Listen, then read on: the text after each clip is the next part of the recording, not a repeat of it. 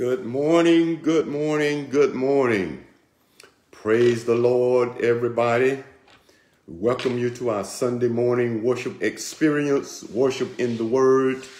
And certainly we thank God for your presence on today. We do honor God, who is sovereign and supreme, to his Son Jesus Christ, who is Savior and Lord, and to the Holy Ghost, who is our comforter, leader, teacher, and our guide.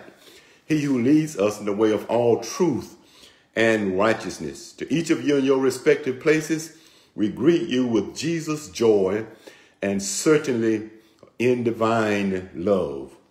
Well, this morning, first Sunday in March, we'd like to call your attention to James. That's New Testament, James chapter 1. We begin reading at verse 12. That's the book of James, chapter 1, verse 12.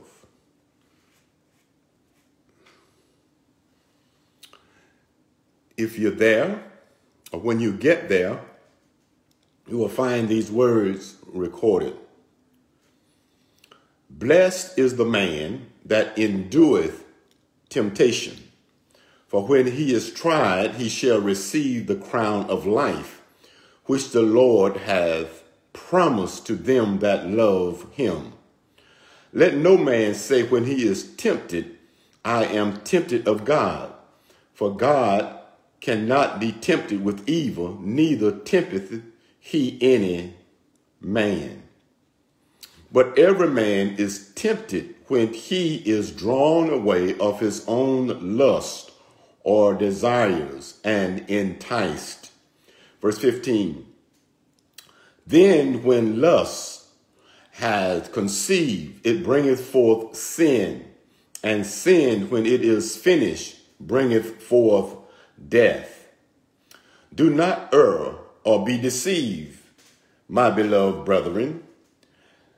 Every good gift and every perfect gift is from above, and cometh down from the Father of lights, with whom is no variables or variations, neither shadow of turning. Shall we pray? Father, we thank you now for this preaching and teaching moment. We pray now, God, that you release your power, your presence upon this, your vessel, that I may preach and teach with power and with clarity. Anoint us the more, that we might hear, that we might believe, receive, explore, apply, and share this word. In advance, we give you all the honor, all of the glory, and all of the praise. For it's in Jesus' precious name that we pray. And every heart said, amen. Well, today, we want to speak from these words. Endure the temptations, or endure the test and temptations of life. Endure, to tolerate the test and temptations of life. My brothers and sisters, as we live life, as we go through this journey of life, I want to remind us that we will be confronted with tests and temptations. It's a part of our journey. So when we have been tested or when we have been tempted, just know that it is all a part of life. However, we need to remember two general things here, and that is God will not tempt you, the devil will, but God will test you. So I want to begin this message today by simply asking a question, and that is, what good gifts have you received from God? Think about it. In James chapter 1, verse 17, we are reminded of the source of all gifts. Listen what it says in verse 17 of James chapter 1. It says, every good gift and every perfect gift is from above, and cometh down from the Father of lights, with whom is no variations or variableness, neither shadow of turning. So, all good in your life comes from one source, and that is God. Now, my brothers and sisters, it would be good to remind ourselves regularly of how God has blessed us. Sometimes I believe we forget how blessed we really are because of situations and circumstances that perhaps are not going our way. Then we forget how blessed we really are. Well, if you don't believe you're blessed, let me remind you of some things right here. God wakes you each morning. He gives you heartbeat for the day. He gives you air to breathe, food and water for substance, and friends and relatives and associates to nurture our lives. So I believe that we should, even in the midst of crises, in the midst of adverse circumstances, that we should make a habit of thanking God for his blessings. Now, that's going to lead me to my first point today. And perhaps you are asking the question right now, how do we endure or tolerate the tests and temptations of life? Well, the first thing I want us to remember, if we are going to do that, is that we must cultivate an attitude of gratitude. What does that do for us? Well, having an attitude of gratitude, having an attitude of thanksgiving, this provides us with the power to endure life's tests and strengthen us to follow Jesus' example of gratefulness. You see, many times we don't get the blessing that God has for us because we are not grateful for what we already have. Are you with me? You see, my brothers and sisters, Jesus the Christ filled his life with gratitude. And we must understand that Jesus Christ is our example. You know, you shouldn't pattern your life after anyone else but Jesus Christ. As Christians, we are Christ-like. So we pattern ourselves not after Moses, not after Paul, not after Solomon, not after Peter, but we pattern our lives after the Savior, who is Jesus Christ. So his life was filled with gratitude, thanksgiving. Before feeding the 5,000 in the Bible, or resurrecting Lazarus from the grave, or leaving the upper room to go to Calvary, guess what? Jesus the Christ gave thanks to his Father. That's in St. John chapter 6, verse 11, and also in Matthew chapter 26. So now, the question is, or the statement is, if Jesus could sing praises and give thanks to God as he headed to Calvary to be placed in the hands of cruel men to die for our sins, if he could praise God and thank God, we have no excuse, none whatsoever, for failing to bless the Lord at all times and keep praises continually on our lips. That's what Psalm chapter 34, verse 1 says. I will bless the Lord at all times. And many times we say that when we are in public, but in private, we forget to bless the Lord at all times. So cultivating an attitude of gratitude simply means being ready to thank God even when facing hardships in our lives. An example in the Bible was the prophet Daniel. Daniel provides an example of how to do this in Daniel chapter 6, verse number 10. So turn with me. You're going to have you use your Bibles a little bit today. Turn with me to Daniel chapter 6, verse number 10. Listen what it says. Now when Daniel knew that the writing was signed, he went into his house, and his windows being open in his chamber toward Jerusalem, he kneeled upon his knees 3 times a day and prayed and gave God thanks before his God, as he did often time. Now, Daniel prayed with gratitude when it was actually illegal to pray. Daniel prayed when prayer meant risking death at the jaws of hungry lions. So what does Daniel show us?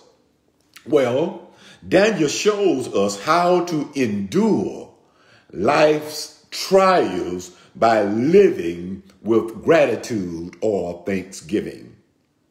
Throughout human history, my brothers and sisters, God our Father has given abilities to his children that enable us to maximize our opportunities. God is always doing that. Well, let me see if I can get some examples from the Bible. Remember Joseph? Well, Joseph and Daniel could interpret dreams. That's opportunity. Esther possessed the gift of beauty. Samson was given extraordinary strength. David was given the ability or the abilities to be a warrior and a musician. Solomon, y'all remember him? He was given wisdom, the gift of wisdom. You see, my brothers and sisters, remember this. The God who blessed those before our time is still in the blessing business, continuing to supply us with the abilities we need to make a positive difference in our world. God is still God. He's still sitting on the throne, and he's still releasing gifts into his children so we can do what we need to do in this world, even in the midst of a global pandemic. So because God is still doing that, then we should give thanks for his goodness, for his guidance, for his greatness. We should always be in a thanksgiving or a gratitude mode or mood. So my question I'm going to ask us right here is, how often do you thank God? Because many in Christendom go through the day, every day, most of the days, without giving God thanks. So this is personal. How often do you thank God? Do you thank him only when your life is, do you thank him when your life is filled with pain, problems, and perplexities? Do you give God thanks even when things are going well? How often do you thank God, our Father? Well, the Bible teaches us that we should always be giving thanks. So, my first point today, if we're going to endure the tests and temptations of life, then we must possess or cultivate an attitude of gratitude. The second thing, if we're going to endure the tests and trials of life, is Be tenacious. That is to hold firm, to be firm. My brothers and sisters, hear me well. When going through life's tests, my question to us today, have you ever wondered if it's worth persevering? Is it worth being tenacious? Is it worth holding firm to what you believe, or holding firm to your faith? After all, what's in it for you? Do you ever ask that question? What's in it for me? My brothers and sisters, hear me well right along in here. When you learn to anticipate or expect God's rewards for your faithfulness, it becomes easier to endure life's tribulations or life's tests and temptation. Let's go to the text, St. James chapter 1, and let's notice verse 12. Listen what it says. It says, blessed is the man, that includes woman, that endureth temptation, that are able to tolerate temptation. For when he is tried, he shall receive the crown of life, which the Lord has promised to them that love him. Now, this verse is a wonderful Bible verse. Why do I say that? Because it shows us that God wants us to anticipate his rewards. Now, turn with me to Matthew chapter 19, verse 27. I warned you earlier that we're going to use a Bible today quite a bit so we can see this whole picture of what I'm trying to get through to you on today. Matthew chapter 19, verse 27. Listen what's recorded. Then answered Peter and said unto him, behold, we have forsaken all and followed thee. What shall we have therefore? Jesus responded by saying unto them, verily I say unto you, that ye which have followed me in the regeneration, when the Son of Man shall sit in the throne of his glory, you also shall sit upon 12 thrones, judging the 12 tribes of Israel. Verse 29. And everyone that hath forsaken houses or brethren or sisters or father or mother or wife or children or lands for my name's sake shall receive 100-fold and shall inherit everlasting life. Now, let's look closely at that for a few minutes.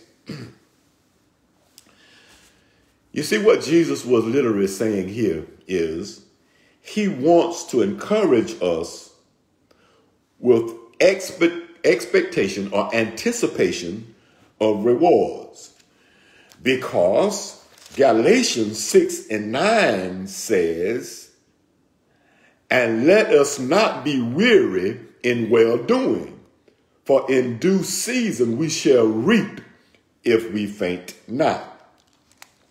So, Paul, in his letter to Galatia, reminds us that a certain, don't miss this, a certain harvest will come to those who don't stop doing good for the kingdom of God, even though the task can be wearying. So there are going to be some testing times and some temptation, but we need to remember to be tenacious, to hold firm on to God's word. Are you with me? So then, as you and I anticipate our reward, know that eternal life is a part of the package. That is, that we will live beyond our life here on earth with God. That's good news. So as we endure the tests and temptations of life, remember first of all to cultivate an attitude of gratitude. And secondly, be tenacious.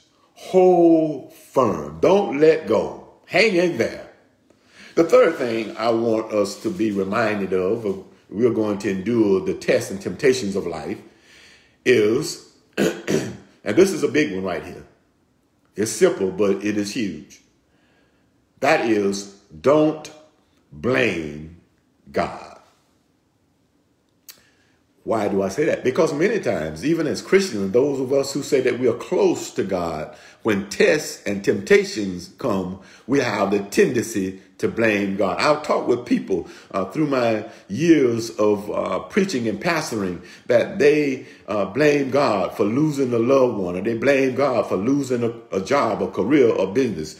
But I want to remind us, when we're going through our testing and temptations, those things that happens in our lives, don't blame God. When tempted, whom should you blame? Well, again, I want to say, I'm trying to drive this home, don't blame God. Let's look at verse 13 of our text. St. James, chapter 1, verse 13. Let's look at that again. Listen what it's saying. It says, let no man say when he is tempted, I am tempted of God, for God cannot be tempted with evil, neither tempteth he any man. So that let us know right there that God is the source of our temptation. And we have been tempted, it's not God doing it. So you know who the other spirit is? The good spirit of God. You know, other spirit is the devil or Satan or whatever name you want to call him. So the source of our temptation is not God. God's plan is to give you and I a future and a hope, to bring you and I to a desired destination. I believe I have a scripture that will back me up with that. So now I want you to turn to Jeremiah chapter 29, verse 11.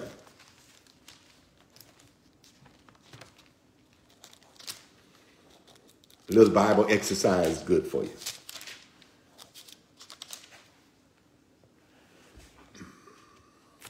Okay, if you're there, listen what it says. For I know the thoughts that I think toward you, saith the Lord, thoughts of peace and not of evil, to give you an expected end. You see that? Verse 12. Then shall ye call upon me, and ye shall go and pray unto me, and I will hearken or listen unto you.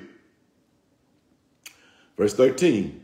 And ye shall seek me and find me when ye shall search for me with all of your heart. So then, what is the source of our temptations? Well, if we go back to James, to our text, and look at the next verse, then we'll get some clarity. So let's look at verse 14 of James. But every man is tempted when he is drawn away of his own lusts or desires and enticed. James in verse 14 provides the answer. So then, what is James really saying? I want to break this down to the lowest term. James is saying the root of temptations, the root of our temptations is our own lust or our own evil desires. You see, my brothers and sisters, we are born in sin and shaped in iniquity. That's Psalm chapter 51, verse 5. And our inheritance, watch this, our inheritance is the inclination, really the desire to do evil. From Adam, the first man, because we are descendants of Adam who did evil, and because we are children of Adam, then because of our inheritance is the inclination or the desire to do evil. We have a flammable, watch this, a flammable area in our hearts that can be ignited by temptation. Did you get that? Now, let's take that a step further.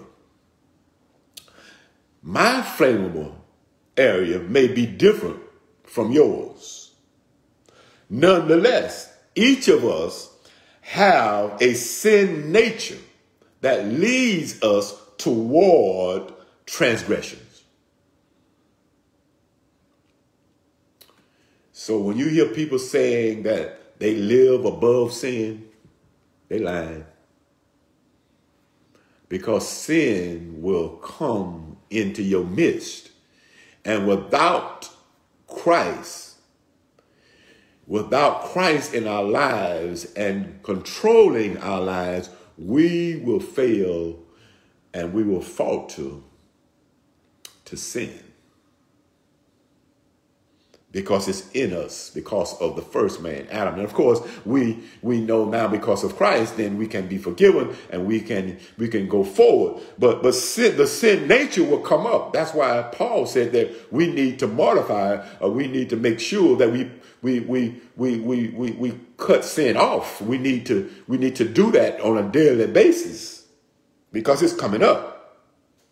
So then, throughout the seasons of our existence, we will continue to be pulled by sinful urges and desires. I don't care how saved you are, the devil will try you. He tried Jesus. Jesus was the Son of God. He was God in the flesh, and the devil tried Jesus. So guess what? He will try you. So that means that we are going to be tempted by the devil. And we're going to have some tests, and many times those tests are sent to us by God. So how do we endure? How do we tolerate the tests and temptations of life? Well, the first thing I told you was that we need to make sure that we cultivate an attitude of gratitude. Be thankful for what God has done, and then be tenacious. Hold firm. And then now I'm saying, don't blame God for you being tempted, because God doesn't tempt any man. Our temptations come from the evil one, who is the devil. So don't blame God for your own lust and temptation. It is work of the enemy. The fourth thing I want us to remember today, if we're going to endure the tests and temptations of life, is simply remember the wages of sin. Now, I thought you might have thought that this lesson today, this message today was going to be deep.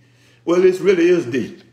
But we got to learn how to obtain the things on the surface before we always want to get something deep. Simply as this, remember the wages of sin.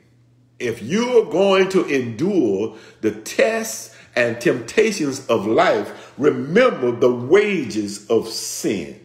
To endure life temptations, it is important to remember the results of continuing giving in to sin.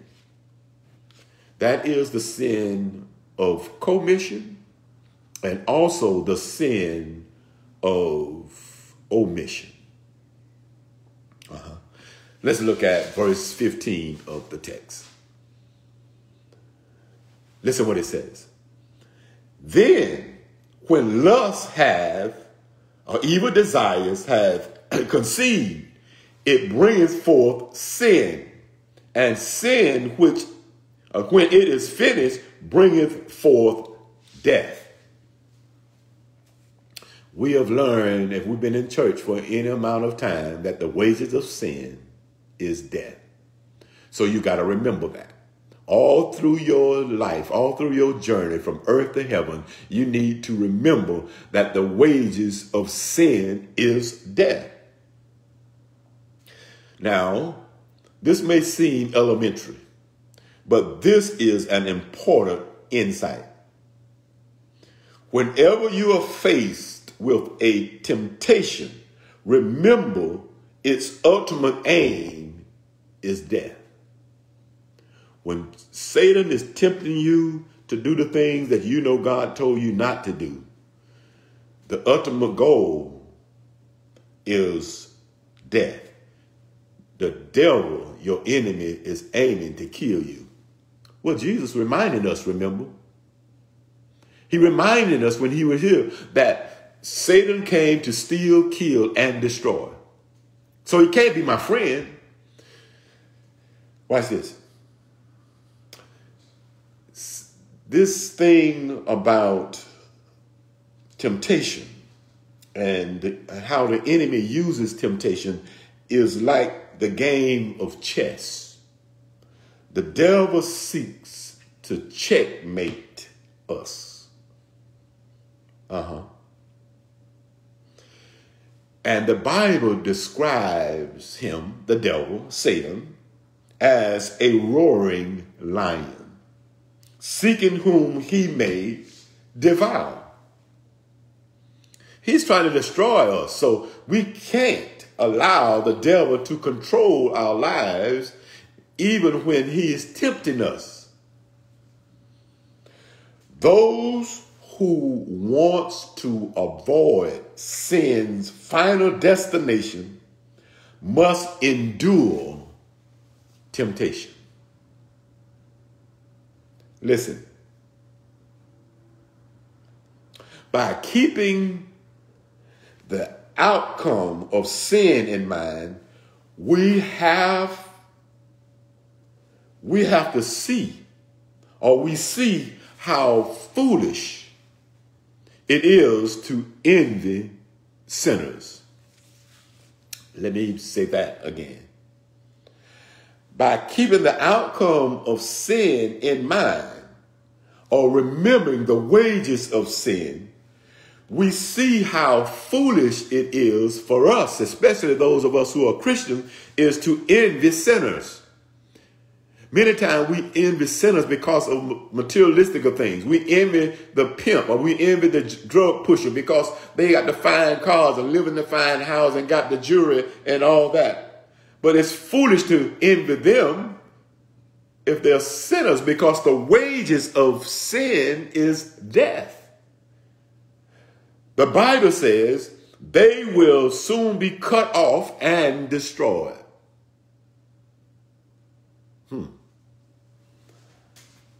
So my question is right here. How often have we seen reports about someone living in the fast lane who has come to an untimely and premature death? How many times have we heard that? We see it every day, either on television or hear it on the radio, or if you're on the internet or social media, you hear this all the time. We read about stars and athletes who are shot or crash while driving intoxicated for some other reasons, that they have taken some type of drug overdose,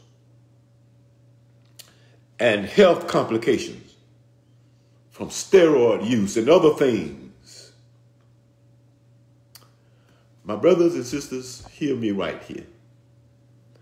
The knowledge that sin through pleasure or pleasurable, the knowledge of sin, though it is pleasurable, I say it that way, is an enemy, not a friend. The knowledge that sin, though it is pleasurable, not a friend, will provide wisdom we need to endure life and to endure life tests and temptations. I hope you got that. Well, so now if you're going to endure the tests and temptations of life, we first need to remember to cultivate an attitude of gratitude. Then we need to be tenacious. Don't blame God, number 3. Number 4, remember the wages of sin is death. And number 5, which I think is very important, we're going to endure the tests and trials of life. Number 5 is help others through their trials. You got to understand, my brothers and sisters, that God saved us and he has given us gifts and talent to help others. That's our mandate. So help others through their trials. One great way to do this is, once you have endured your tests, share your good news with someone else. Many times we keep it to ourselves, and we know God has brought us through some tough times, but we don't want to share it. And someone out there is going through the same thing that you went through. Just need your testimony. My brothers and sisters, as I bring this message to a close on today, one of the most helpful things you can do for someone facing trials is to tell them about difficulties God helped you endure.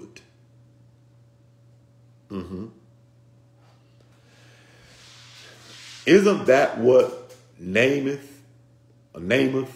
in the Bible, 2 Kings chapter 5, isn't that what Naaman did? A little bit of the story, and we're going to be finished on today. Naaman was a prisoner of war with her own problems.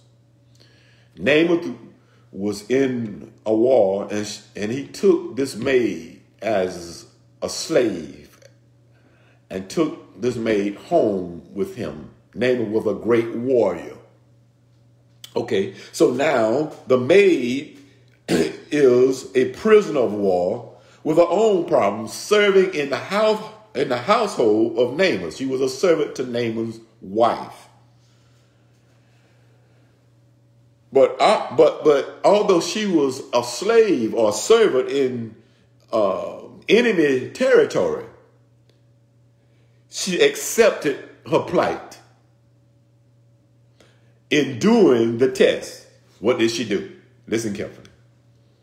She turned her concern to the pain in her master's house. So now we need to turn one more time, and we're going to be done today. So let's turn to 2 Kings chapter 5, verse 1.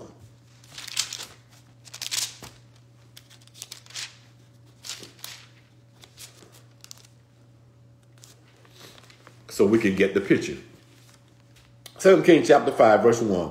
Now, Naaman, captain of the host of the king of Syria, was a great man with his master, and honorable, because by him the Lord had given deliverance unto Syria. He was also a mighty man in valor, but he was a leper. Verse 2, and the Syrians had gone out by companies and had brought away captives out of the land of Israel a little maid, and she waited on Naaman's wife. I said that earlier. Verse 3, and she said unto her mistress, would God my Lord were with the prophet that is in Samaria, for he would recover of his leprosy, be healed of his leprosy. So that's the story. So let's look at it for the next couple of minutes. Remember now, she's a slave in Naaman's house. She could have had a different attitude because she's a slave. She's working in Naaman's house, waiting on Naaman's wife and all of that. She could have had a different attitude, actually rejoicing that this enemy soldier was dying of a dreadful, uncurable disease called leprosy. But she didn't. Instead, she sought to help the man who had captured her. She shared good news that would bring abundance to Naaman's house. So now, right here, I'm going to ask you a question. Do you hoard your blessings or share them with others? Give that a little moment, a little time to sink in. When God has blessed you and enabled you to endure life's tests and temptations, I want to encourage us today to follow the example of Naaman's maid. And what is that? That is to share the good news. If God has helped you to get through your trials and tribulations and testings and all of that, share that good news with someone, especially in the midst of what we are going through globally today, and especially in our nation and in our communities.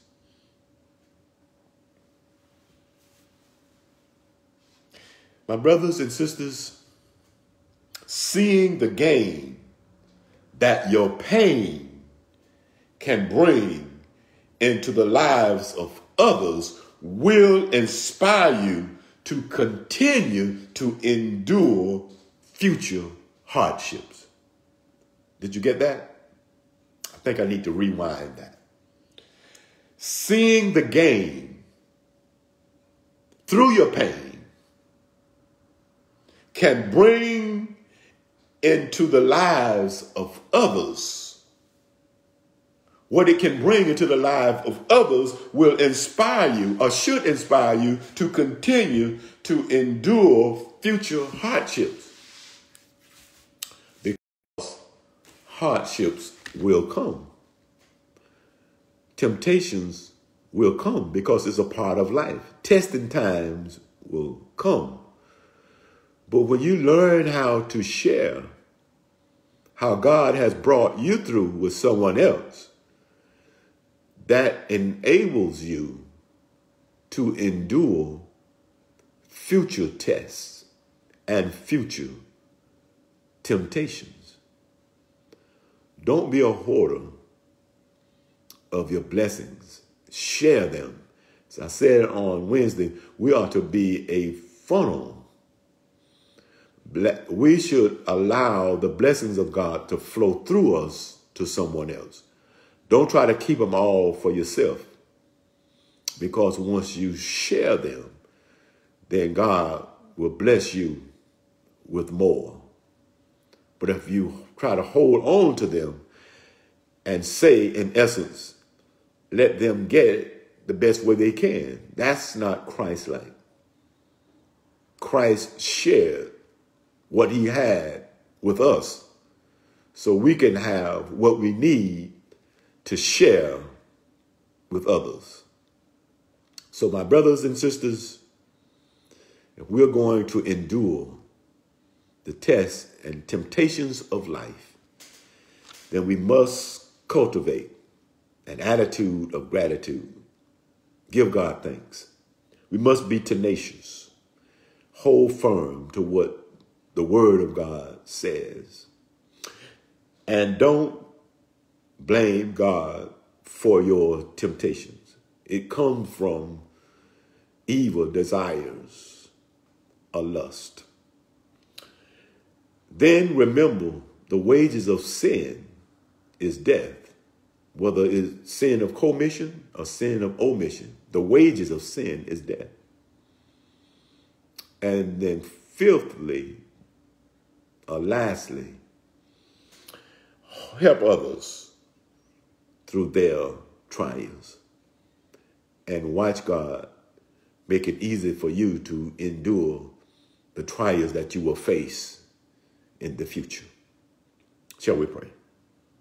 Father, we thank you now for this privilege and this opportunity to come together on today. We thank you for your word.